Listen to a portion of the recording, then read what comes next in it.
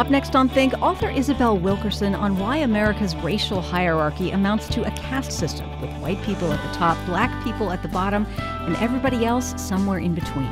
So you can think of caste as the bones, race as the skin. What was used in determining caste was what you look like. Race became the tool, the signifier, the cue of where you fit in the hierarchy. Wilkerson's new book argues the world's three most prominent caste systems occurred in India, the United States, and Nazi Germany. Our conversation starts after a short break.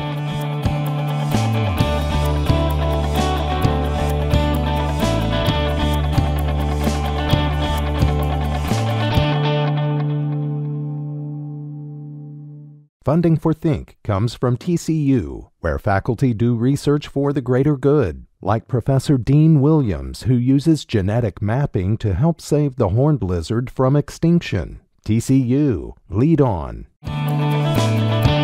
Isabel Wilkerson's first book, The Warmth of Other Suns, was a New York Times bestseller and a recipient of the National Book Critics Circle Award. It told the stories of the Great Migration, in which some 6 million Black Americans left their homes in former slave states in the mid-20th century for destinations they hoped would offer greater safety and opportunity. Most demographers say the Great Migration ended by about 1970. 50 years past that time, Wilkerson's new book explores the seemingly immutable hierarchy that still prescribes the place people get to occupy socially and economically in the United States. Wilkerson has come to believe this country has a caste system, an artificial but inescapable hierarchy that privileges whiteness over almost every other possible category, so that morality, work ethic, creativity, or talent, or the lack of those things, fail to change anybody's rank. White skin will probably keep you at the top. Black skin is likely to keep you at the bottom. From KERA in Dallas, this is Think. I'm Chris Boyd. Wilkerson's new book is called Caste, The Origins of Our Discontents, and just this week it was named a finalist for a National Book Award.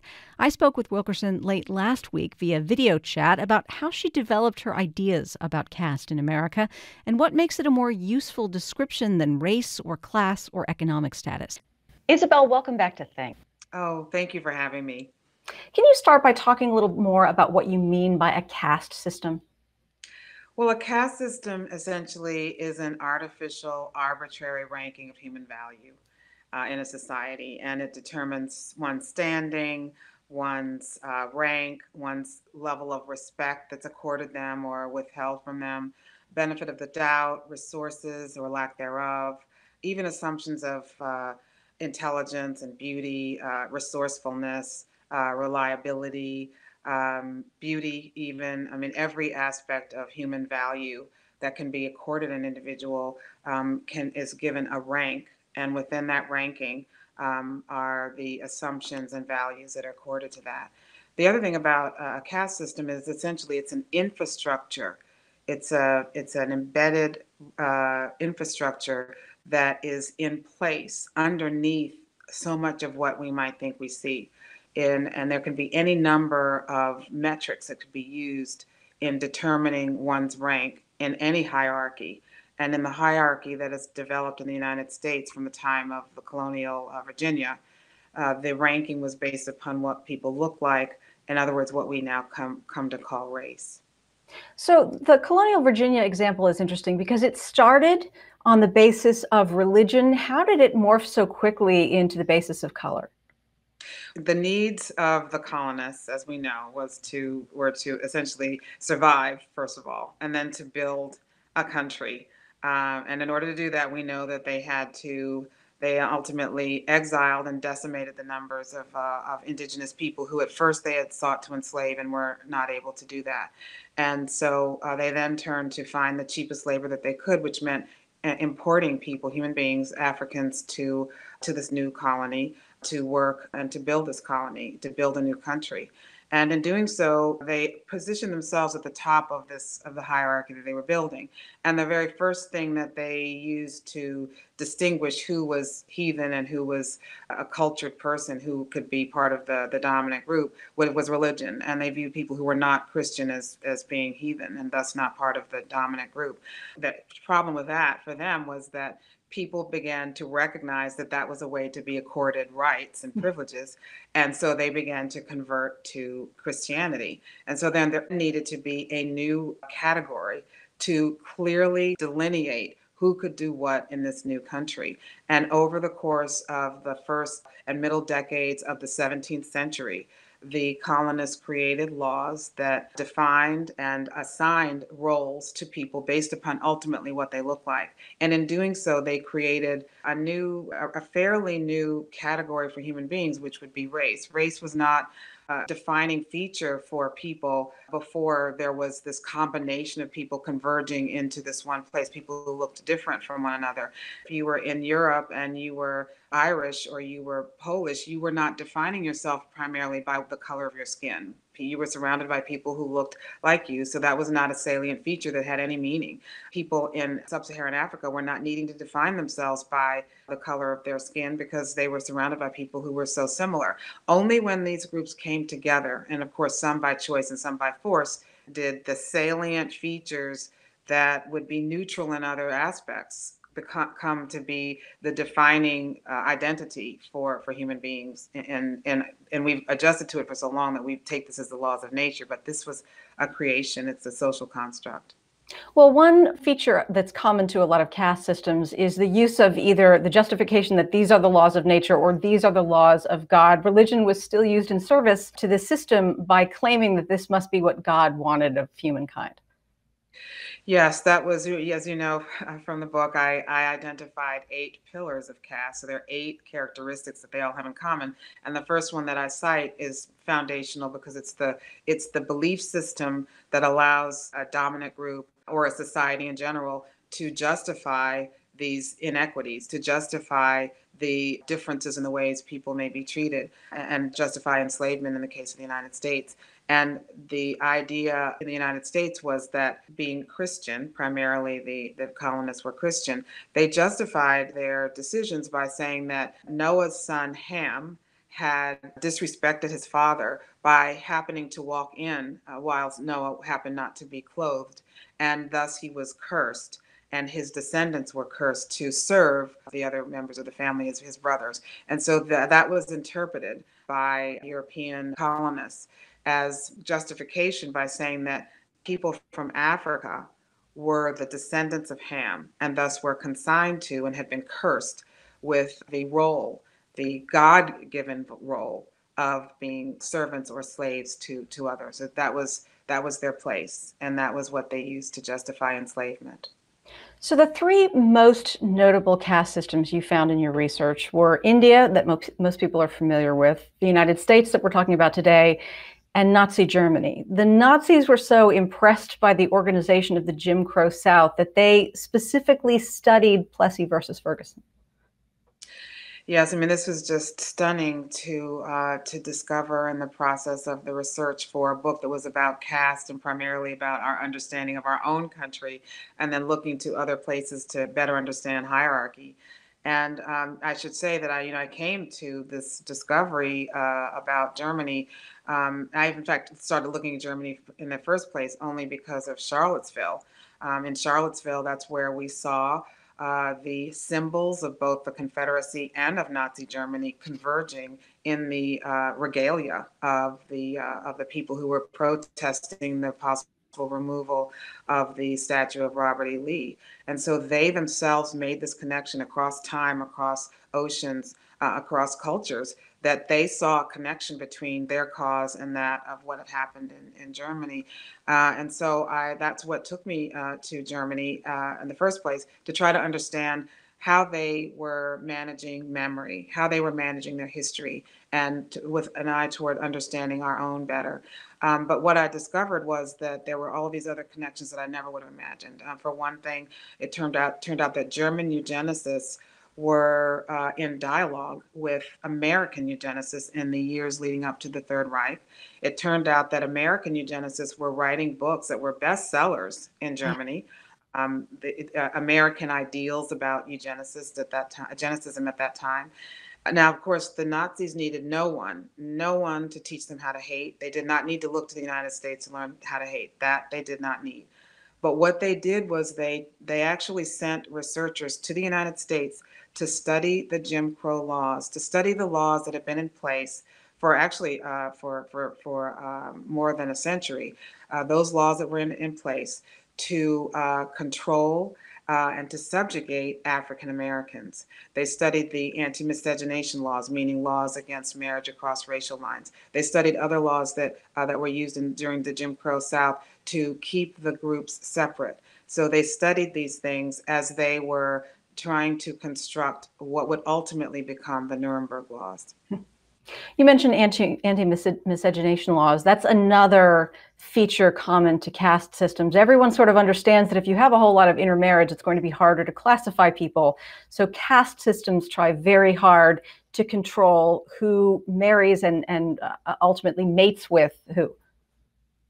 Absolutely. In fact, that's one of the almost unrecognizable tragedies of that feature of a caste system, because what it ultimately does, it works to create the very thing that it's claiming is existing. In other words, by keeping the lines separate and not permitting people to marry or even to love across racial lines, to mate or procreate across across the artificial lines that have been created, then that is what actually creates the very thing, the very division. So that people over the generations begin to look a certain way. You could say that the population of America is the result of the curation of its population, because people were only permitted to marry and to mate and to have children with only certain kinds of people. Of course, we know that during enslavement, many of the slave masters were raping and having children, impregnating enslaved women. So that was obviously a way that they found to get around this. But essentially, the goal of the anti-miscegenation laws was to keep people apart. And the other thing that I would think is so important about this, that we are living with today in ways that we might not be so obvious, is that by keeping people from being able to, to fall in love and to marry and to have connections with people of different races in their family systems, it creates an even harder, stronger, more impermeable line. That means that individuals would not have a vested interest in or feel the natural connection or a stake in the happiness, well-being of people who do not look like them. In other words, it hardened the lines between different groups so that individuals over time and over generations would have no natural stake in the well-being of people who did not look like them. It actually affirms and creates the very division that it was imagining to begin with. You share a story in the book that I had never heard before of Martin Luther King's trip to India in 1959. He went to speak to a high school. What happened there? So Dr. Martin Luther King and his wife, they went to India in 1959. He was very much inspired by the work of Mohandas K. Gandhi, of course, nonviolent protest. And so when he arrived, he was actually greeted as a visiting dignitary, which he was. But on the trip, he made a visit to a school where the students and the faculty were Dalits, what would now be considered, now called Dalits, but formerly known as untouchables. And so when he arrived, the principal introduced him to the students, and he said, "Students, I want you to meet a fellow untouchable from America." And when Dr. King heard those words, they did not land easily on the a bit peeved, in fact, to be, seen as an untouchable. I mean, he had dinner with the prime minister. He'd been treated as a visiting dignitary. People had asked him for his autograph.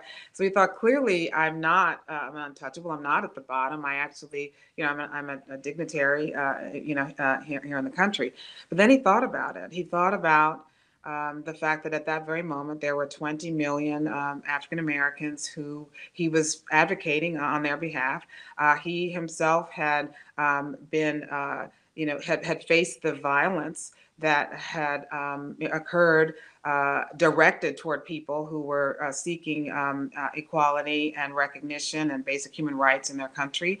Those people that he was representing, African Americans, were at that very moment not being permitted to vote. Many of them, the majority actually, who were living in the South, were not being permitted to vote and to have basic access to resources and to public facilities. And so he thought about it and he said to himself, yes, I am an untouchable. I am an untouchable, and every Negro in America is an untouchable. And so this is what he said as a way of recognizing. He himself, Dr. Martin Luther King, recognized the connection between India and the United States, between their caste system and the hierarchies in America. I'm Chris Boyd, and today we're talking to Isabel Wilkerson, author of Caste, The Origins of Our Discontents, now among the nominees on the National Book Awards long list for nonfiction.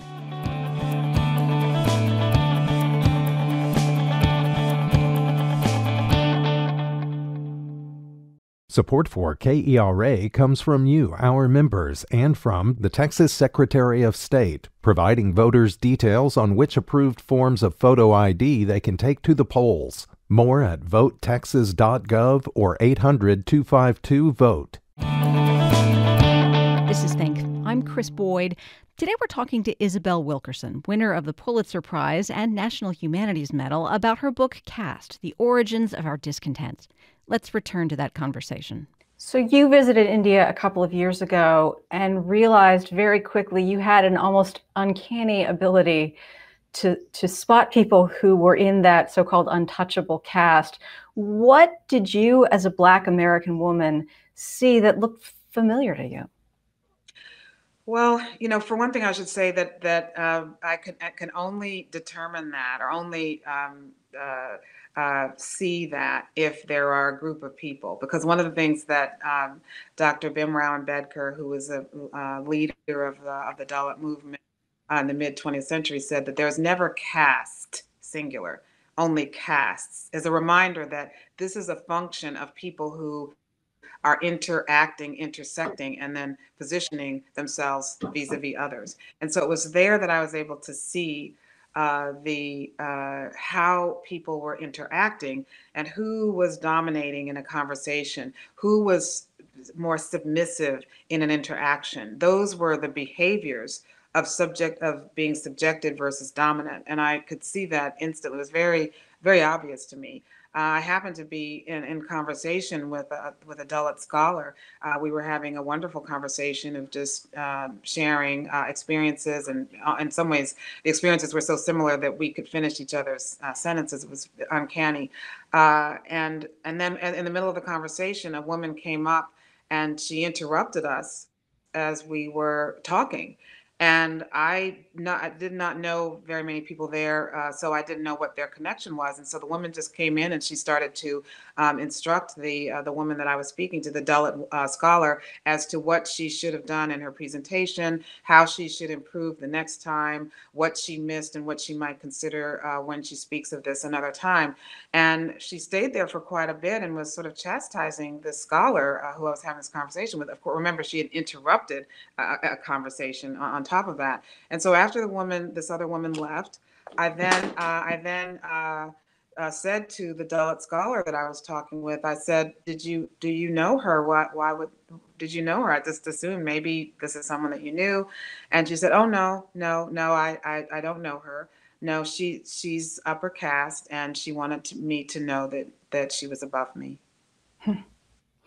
So I take your point that castes really only exist in relationship to one another. That said, you also explain that the dominant caste often finds a way to create a kind of mini hierarchy that exists within the subjugated caste.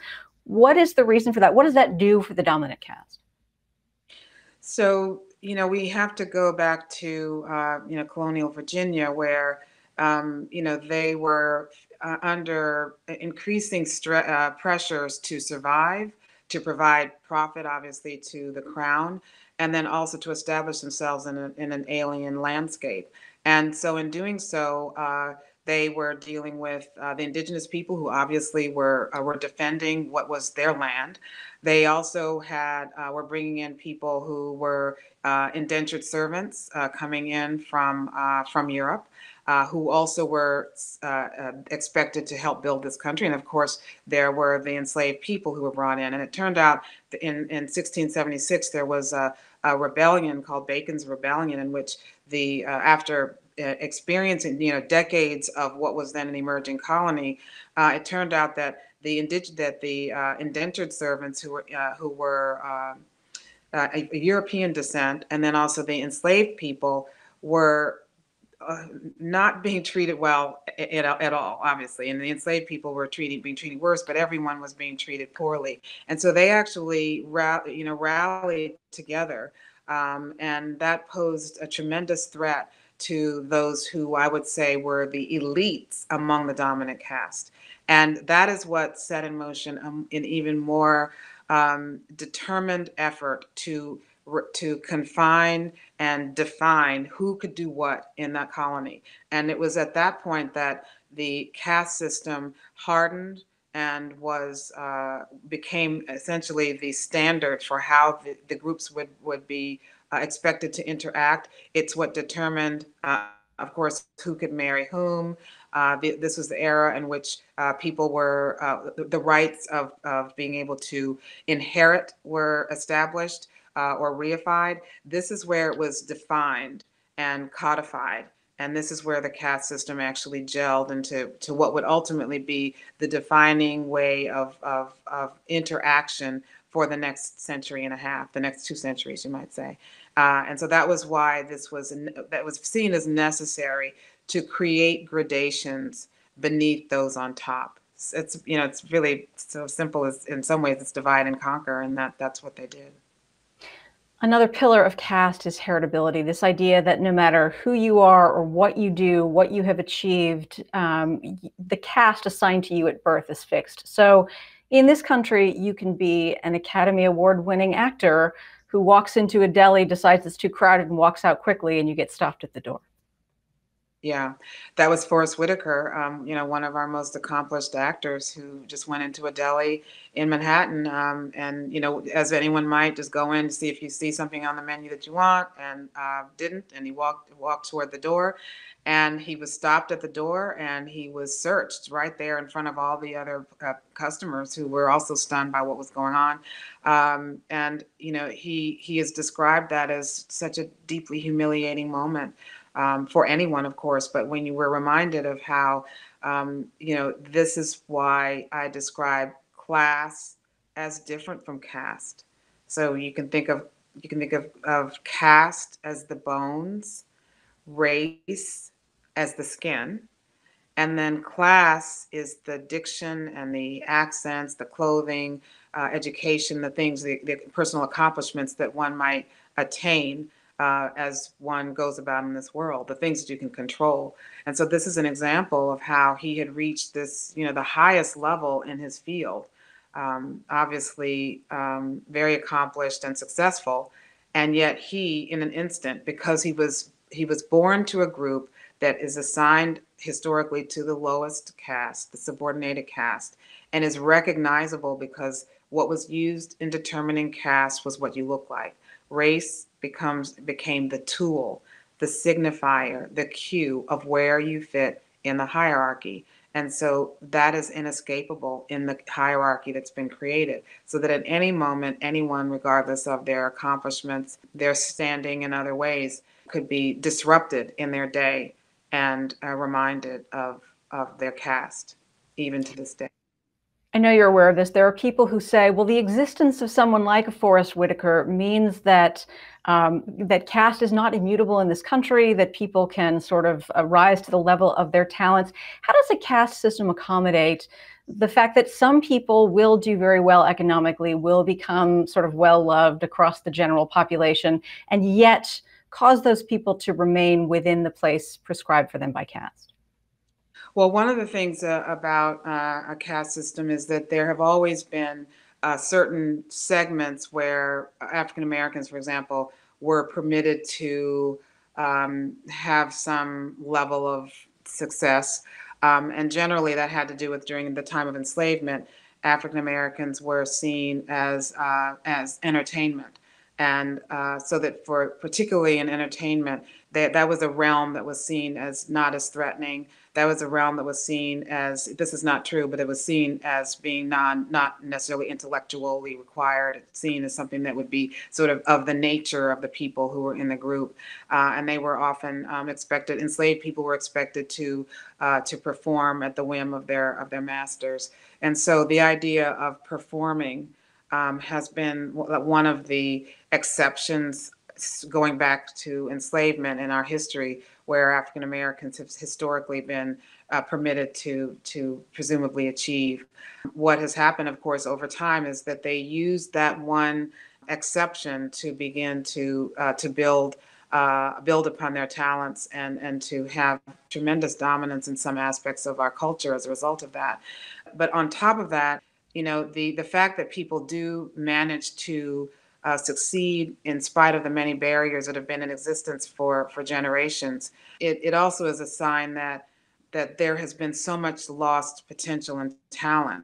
If you have a few who are able to permitted to get through, then that's a sign that actually a lot of people have not been very likely been permitted to get through. The people who do make it have to overcome tremendous barriers.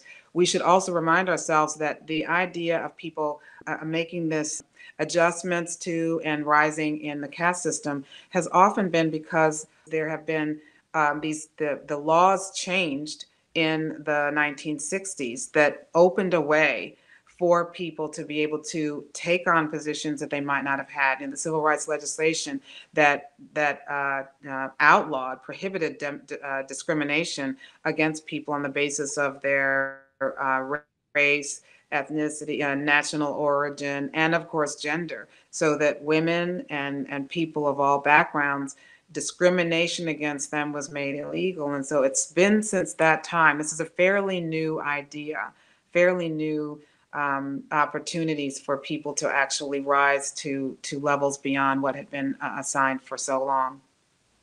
And yet, of course, we're still living with the remnants of a system that prescribed the kinds of occupations people were allowed to hold according to caste. Today we see Americans of color being affected by the coronavirus at vastly higher rates than their white neighbors. The quickest explanation of this is, well, these folks are in jobs that put them at risk. Some people seem to view that as like a reasonable explanation, as if it's not very strange that most of the high-paying, socially distant jobs are given to the dominant caste, and most of the people who have to be at risk on a daily basis are people of color. Yes, I think that, we take these things for granted as the laws of nature because they've been in existence for so long, but they are they are the shadow of what has been the originating hierarchy of the country, in which people who were of African descent were enslaved for 246 years. Now, I need to say that 246 years means 12 generations of enslavement. That is, that is, you try to imagine how many greats you have to add to the word grandparent to begin to conceive of how long that lasted. Then you add another 100 years or so of Jim Crow caste system that restricted people until the 1960s and 70s. So the idea of this has been such a long-standing configuration in our country that we are still living with the after effects to this day. And so, yes, during particularly became aware in the initial months of coronavirus that there were people who were consigned to certain kind of roles that we then, that were perhaps maybe not even surprising to many people, because this has been the way that it's been for so long. People on the front lines, people who were, stacking shelves at a grocery store, or driving buses, public buses and public transportation, delivering goods to people who had the luxury of staying in place and who were more likely to be of dominant caste. These are the ways that we see caste play out right now in our current era. I want to go back to something you mentioned a few minutes ago, which is that we've lost the talents for generations of people in the subjugated caste who have been really kept out of occupations that they could have really excelled in. I was surprised to find in the book the research that you did about alpha dogs and alpha wolves, and the way we sort of misunderstand the way that actually works in nature. Talk to us about that and how that relates to this. Thank you for asking. You're the first person to ask about that. I appreciate that.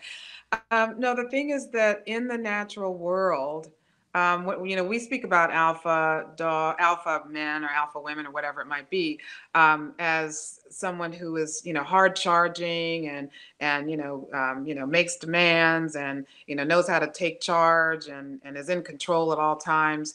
People are fearful of this person, and actually in the natural world, the alpha is a naturally occurring position that's based upon respect for that individual. I'm speaking of lupine wolves or canines dogs, and they rise to that level because it's naturally because the pack recognizes that person as being in charge, and also they tend to be tend to be family systems, so there's one of cooperation to begin with. But essentially, the actual alphas in the natural world do not make people do anything. They do not attack and control and bully. They do not do that. They actually their job is to lead, and also to lead by example, and to often they are accorded privileges. They eat first only because they are the ones that are leader that need to be protected, but they are the ones that hang back and that are naturally respected. They don't have to assert themselves for a respect. They have earned respect because of the way that they carry and protect the pack. Their job is to protect and to strengthen others, not to elevate themselves. And so one of the things that we realize that because we have a different perspective on what an alpha actually is supposed to be, it means that a lot of people, and also that alphas are attached to a particular identity, meaning men are more likely or expected to be alpha, if you're a particular group in our country, the dominant group, people who are born to the dominant group would be expected to be the ones in charge, in control, in power. But that does not mean that, when you speak about 7 billion people on the planet, entire groups of people, there are going to be naturally occurring leaders in any group. There are going to be women who would be more likely to be the protective leaders of a particular group. There may be people of African descent who would be the more natural protective leaders of a particular group. There may be people of indigenous people and Latino, and in other words, if we had a fair and open world, it would mean we would be looking for the qualities that are seen as supportive for the entire group in leadership, as opposed to assuming that just because of what you look like, you would be you would be the natural person to be leader. And so that's why I mentioned and had a moment of exploration in the book about what that word really means. We hear it a lot, don't we? Yeah, and it's as you say, the insecure alpha is the one that goes around biting all the other wolves or dogs. Yes. Yeah, it's the insecurity combined with the expectation that one should be the alpha that becomes a more dangerous combination, because they may not have the natural, then they have not perhaps earned the trust and respect of those in their pack, and yet they feel that and feel that they need to work ever harder to insist upon and in some ways bully or force people to respect. And so that's why the insecurity combined with the expectation of being an alpha can be a really a difficult combination that ultimately serves very few people. It really is not serving anyone in a situation like that. I'm Chris Boyd, and today we're talking to Isabel Wilkerson, author of Caste, The Origins of Our Discontents, now among the nominees on the National Book Awards long list for nonfiction.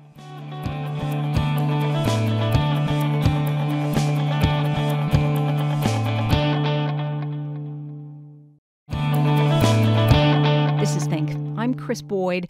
Today we're talking to Isabel Wilkerson, winner of the Pulitzer Prize and National Humanities Medal, about her book Caste, The Origins of Our Discontents.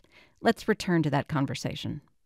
Why do so many members of the highest caste in the United States, white people of European descent, seem to walk around feeling their status is always at risk? That is a really great question. My first response to that is because it's not real to begin with. And so if it's not real, then it's easier to feel threatened by any challenge to it. Again, race is a social construct. For most of human history, people did not identify themselves according to what we now call race. It's a fairly new construction dating back only 400 or 500 years. We have now seen the results of the analysis of the human genome, and that has found that human beings are all 99.9% the same. These are the most superficial differences upon which entire wars have been waged, upon which, enslavement, went on for 250 years practically, and then followed by 100 years of additional restrictions and subjugation. So this is not, it's not real. And if something is on such a shaky foundation, then I think people would feel even more threatened by any challenge to it. Is it too optimistic to hope that, if that sense of anxiety is tied to some awareness that none of this is real, that there is room for change? I mean, what would it take to cause people in the dominant caste to kind of reckon with the false beliefs they've been raised on? Well, I think the challenge is that we've lived with it for long enough that people have grown accustomed to the artificial ranking of everyone and grown accustomed to the entitlements that come through no fault or action of one's own, grown accustomed to the ways that the country has worked to such a degree. I mean, I'd say that I describe that, caste is describe our country as being like a house. And in a house, you can't see the pillars and the joists and the beams, but you know that it's there because the house is standing. And so because we cannot see it, one of the powers of caste is that it's invisible to us. We don't have to see it, but we know that it's at work because the hierarchies, we've absorbed the messaging for so long that we've absorbed the meaning, these artificial meanings. So I think that the problem is that we've lived with it for so long that people don't see it and they assume these things to be the way things should be. Getting people to see ourselves differently is the goal of the book, actually. It's a goal. The goal has been to shine a light on our country, to see what we might not have otherwise seen. I call it holding up an X-ray of our country up to the light so that we can see what we have inherited. It's like we have all inherited this old house that none of us alive had anything to do with building, but all of us have inherited. And now, those uneven pillars and joists are left for us to deal with. When you inherit a house, you may not want to, go into the basement. You may not really want to know all the things that are wrong with it. But if you don't know what's wrong with it, you'll have to deal with the consequences whether you know or not. Ignorance is no protection against one's inaction. And you cannot fix what you cannot see. And so the goal of this is to allow us all to see truly what's underneath these enduring divisions. I mean, we've tried so many things in the past. We've had multiple civil rights legislation. We had civil rights legislation in the 1860s and 70s. Then we had civil rights legislation in the 1960s and into the 70s. And so we have tried so many things, and yet this still persists, as anyone who watches the news can see. And so I am suggesting that there's another way to look at this. There's something underneath that we've not been seeing. Let's look at it, let's see it, and let's apply language that has been in place for thousands of years in other hierarchies to better see our own, in hopes that we can somehow come together and heal. I would say that one of the goals of this is to, in looking at this, to finally get on the same page about our country's history. So many things about our country we really have not known. I know this personally because when I wrote The Warmth of the Suns, it's been exactly 10 years ago this month. And the thing that I would hear time and time again from people is, I had no idea. I hear it from people all the time. And that means that most of us have been in some ways deprived of the full story of our own country's history, how we got to where we are. And I think that our current era calls upon us, to go into that basement, into the places that we might not have known and seen, and look at this more closely so that we can get on the same page about how we got to where we are. What is it that we're seeing right now, and how can we move forward together as a country, as a people, as a species even, so that we can heal. Is there anything inherent to a large society that seems to require some kind of permanent underclass? There is a question about how is it that you could have an entire society where people truly view one another as fellows in this journey called life. And I think that, I don't know and cannot say, I've not studied every society in in human history, but I do know that in other societies where there is not this hardened line of hierarchy, as is the case in our country, there is more of a willingness to see one's fellow citizen as someone who affects them, who feels that how other people are doing does affect them. They have more of a stake in the well-being of others. I mean, we know that there are other countries that actually have health care for all, and this is not a political statement. I'm just saying this is what they have. There are places where children are all getting fairly the same opportunities for education, I'm thinking of such countries as Finland, for example, much of Scandinavia. Those countries also rank extremely high in maybe the most important metric of all, which is happiness. Meaning a more egalitarian society makes for, happier people. There are countries that have a more egalitarian perspective and take more responsibility, meaning the citizens feel more of a responsibility to each other. This is not about government. This is about our investment, our sense of connection to each other. In the course of doing this book, researching for it, I came across this video, which I then included in the book, and that was a video out of the UK in which someone went and asked citizens on the street, what do you think it costs in America to get this particular medical treatment? What do you think it costs? And the responses were stunning to me. They were asked these questions. One woman was asked, how much do you think it costs to get, to have a baby, to deliver a baby in America? And she made some, ridiculously low number from the American perspective. And when she was told the actual number, she said, to have a baby, that much. A man was asked, how much do you think it costs to have an ambulance to take you to the hospital? And he said, they charge for that?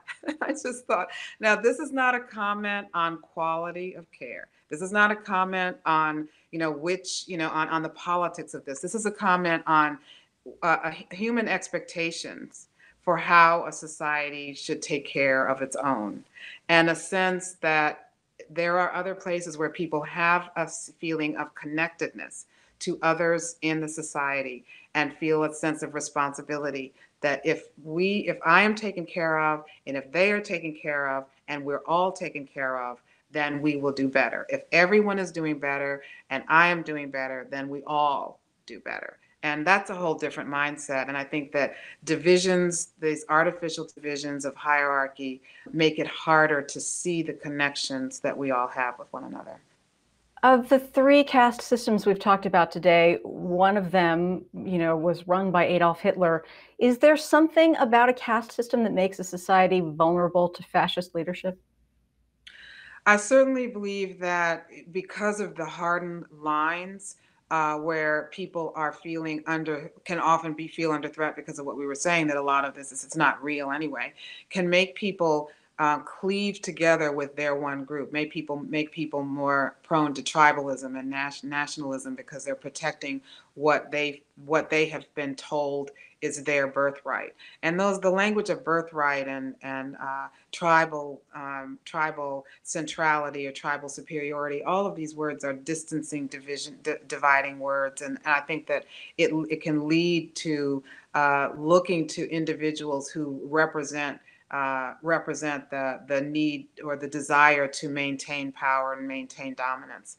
Absolutely, it creates a world in which people have themselves and then the other. And by othering, then that creates a distance that leads to further and further division.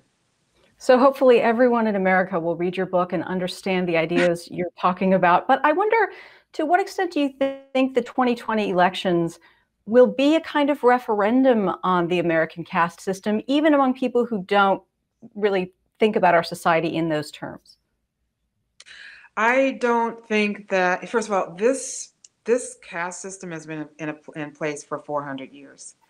It is it is very, very strong, and it is because it's not visible to people. That is what gives it longevity.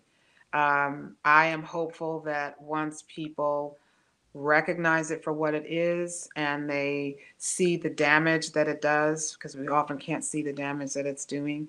And I think that people are becoming more aware in recent times of the damage that these divisions have wrought on us. That then people can rise to the occasion and act. The goal here is that they would act, that they would feel radical empathy for others who they've been told may be different from them, see the connections that we all have, and rise above it.